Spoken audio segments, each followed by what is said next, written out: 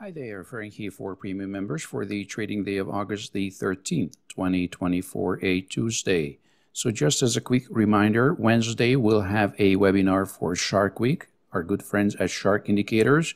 It should be a lot of fun, so please make sure you register. Just head to the blog or directly to Shark Indicators Shark Week page and register for the event. And now let's look at the markets here, starting with the ES. There's no information since yesterday. I have a slightly bullish bias. I don't think this is something that is very likely to occur now, but everything's possible. But my criteria is for a trade is a breakout from this range, something like this. If it breaks to the upside, then when you enter, you see, there's no need to enter right away. You can wait for the pullback. So the first hint will just give you the direction, the possible direct or the expected direction of the trade. Also, we talked about the daily. If the daily guides you, then wait for the first bar closing above the 50. Whichever rule you choose, just pick the rule and stick to it. That's it. Let's move on to other indexes just for a quick look, but I didn't see anything earth-shakingly different here. The NQ is just the same picture, so that's what I see. Also, please note the global risk factors, the potential events on the Middle East and also in Russia, and also US elections are coming up in 90 days or so, and there are potential effects here on the markets as well. All right, so, and just another general guideline, which I think is just old market wisdom for technical traders. Whatever our opinions are about these things, keep them apart from your trading. Your trading should be price action based. Wherever price goes, we try to go with it. Okay, and now after that little general guidance, let's look at currencies. I saw some good opportunities here. Look at this. This is a very unusual pullback, complex pullback. Let's call it whatever we will, but this price, I think, is going to hit the upper Keltner. Not a big trade. I would tighten stop, and let's see if we can take it to 1R up here, the previous pivot.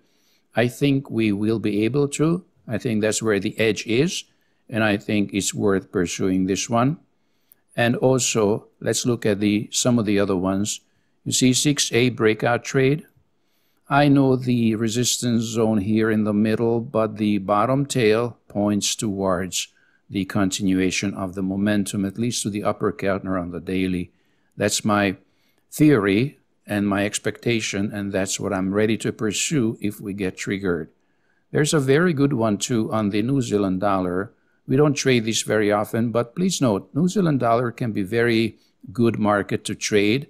Look at the Remek converter risk reading. You see 1 ATR on the daily chart is, well, almost the smallest amount in US dollars terms, you see. So it's actually 20 times, you see, 20 times less risky than the NQ. Not too many traders know that, you see. So always keep an eye on these numbers here. They are an objective indication of the risk involved when we trade a certain market. By the way, NQ last week was something like 14,000, so it was even more volatile than in the past couple of days. All right, anyway, good breakout trade here to the upside on the 6N. And also, CL is moving to the upside. It's hard to get a grip because there was no pullback, but this happens too. I was waiting for a pullback, didn't get it. No hard feelings. Let's see what happens, but remember that CL is also correlated with HO and RB. So sometimes you get the pullback on the HO. So if you trade energies, for example, right now we're expecting a pullback on the HO. On energies, if you trade them, be mindful of the risk, 24,500, CL 2100, and also 2400 RB. So these are pretty much the same risk and not negligible, at least compared to some of the currencies here. Relatively require a large account, but once that part is done, the math is done, then the market can be very grateful if we do it right. And also, let's look at the RB once we're talking about energies. Here we go. RB is already triggered and marching towards a 1R here. MBT, Bitcoin in general, I think Bitcoin is moving to the upside. Not a pretty situation here, but that doesn't really matter.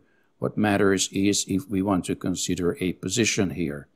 I think this trigger area, or maybe a more conservative trigger area around between 62, 64, could be a good area to go long and target 80,000, you see, on the daily chart.